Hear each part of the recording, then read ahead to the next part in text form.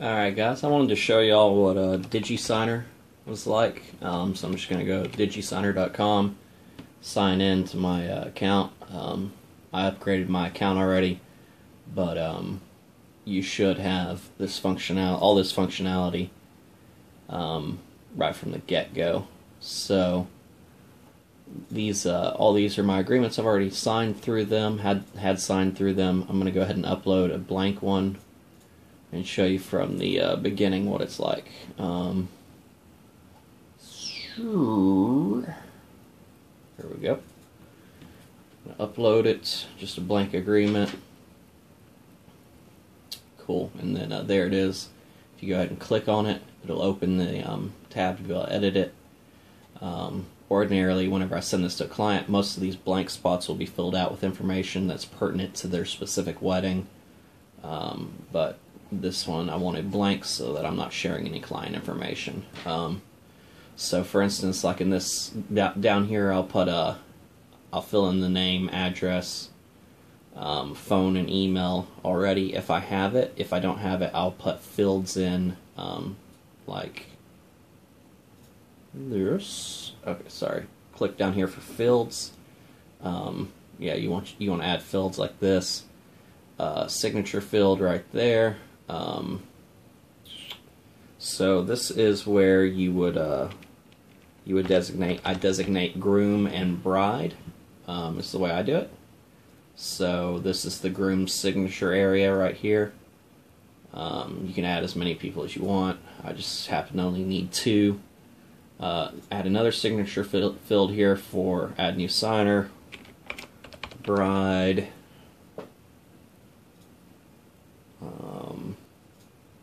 Right there, move it to where you want her to sign.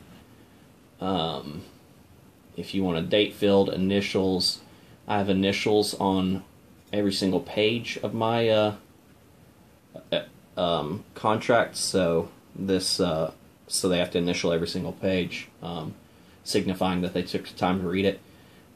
It saves who you added for signing, so I can just click over the groom, have the groom's initials right here, resize the box to what I want it to be, insert another, switch it to the bride over here, bride's initials. Can add a checkbox field. I don't have anything that I use that for, but it's an option. Text, so for like if you had the bride's phone number already, but you needed the groom's, you would just add a text field here signifying that he needed to fill in his cell phone number or phone number, whatever it may be. And that's pretty much it. So after you've added all the fields that you want your couple or your clients to fill out and sign an initial and all that, you just click done up here.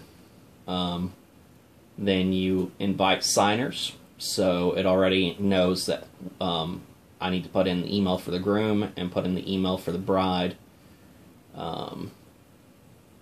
So I'm going to put in my email, and you get it sent to me. Right here you can customize your message as far as like what you want it to say to them, what you want the subject to say, and that kind of thing. You can preview it here if you want, save your email as a template, that kind of thing. Then whenever you're ready for them to sign it and the document's ready and everything, you just click there, send it. Invitation has been sent. So then if I go to my email, I'll show you what the client side looks like now. So here's the email it sent me. And there's all the verbiage that, all the verbiage that we could have customized if we wanted to. Simple open document. Please fill out the document. Please fill out the document by clicking on the fields, it says. So it's pretty intuitive as far as the client side goes. So it knows that I am, I don't remember what email this is. Okay, so it knows that this is the email I designated as the groom. So he's only able to fill out his portions. He can't click on to fill out any of the bride's portions. As a matter of fact, they just look like blank spots to him as far as his end goes, because it knows what email brought him to this page.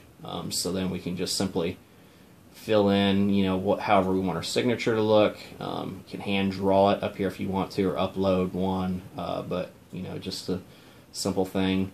Fill in the text right here.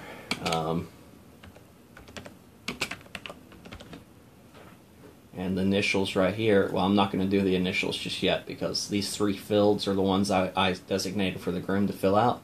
I'm going to click right here. Oh, no, you can't leave yet. You're not done. There's still a field you haven't filled out. So you have to find that field. Okay, yeah. So find that field and add it. And now he can click done. And it's saving. Boom. There we go. Signing successful. That's all he has to do. So the bride will have the same thing on her end as far as whatever you designated her to have, or clients, whatever kind of clients you have.